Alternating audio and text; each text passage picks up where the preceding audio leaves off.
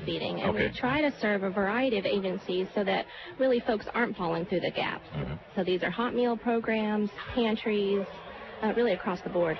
Here's a line drive down the right field line by Garcia. He's got himself a hit and an RBI. Ball goes down toward the bullpen. Garcia turns second and heads for third. They're having trouble digging the ball out down there. And Garcia all the way to third base as Miller got over there near the bullpen. I think the ball rolled under one of the chairs out there.